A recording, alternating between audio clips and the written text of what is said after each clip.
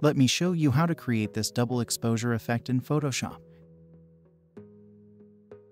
Start by dragging the images to Photoshop. You can find these images link in the description below. Put them in this order over each other like this. Change the blending mode to hard light. Choose this layer. Hold Alt and click here to create clipping mask. Now the water image is only on the man's face. Our sponsor for today is pixelart.com. Let's check this photo mesh. You can create easily a cool profile picture with just few clicks. You got many different styles.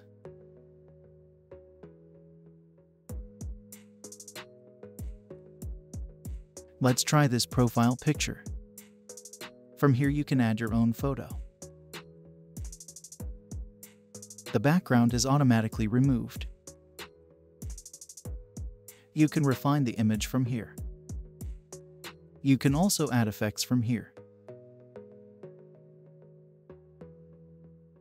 Let's add some outline. You can adjust it as you like from here. Let's add a drop shadow. You can adjust it as you like from here.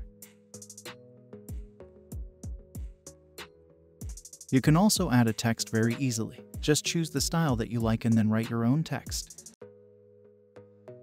You can check out Pixelart website by clicking on the link in the description below. Now let's get back to the tutorial. Press Ctrl J to make a copy. Drag this layer to the back. Press Ctrl T. Scale it while holding the Shift button. Adjust its position. Change the blending mode to normal.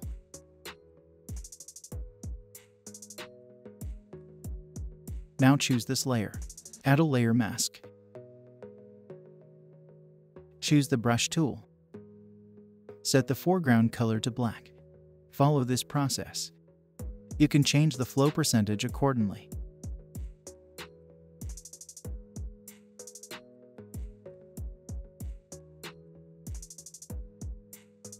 Now press Ctrl-Shift-Alt-E to merge all layers.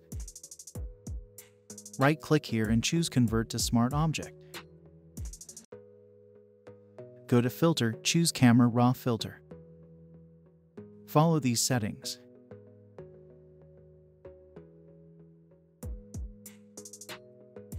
Don't forget to subscribe. Now click on Detail. Follow these settings. When you finish, press OK. Press Ctrl J to make a copy. Go to Filter, Blur, choose Gaussian Blur. Follow these settings. Now choose the lasso tool. Follow this process.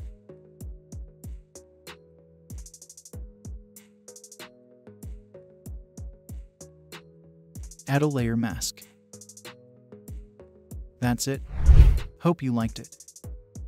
Subscribe to my channel for more tutorials. Also watch other tutorials in my channel.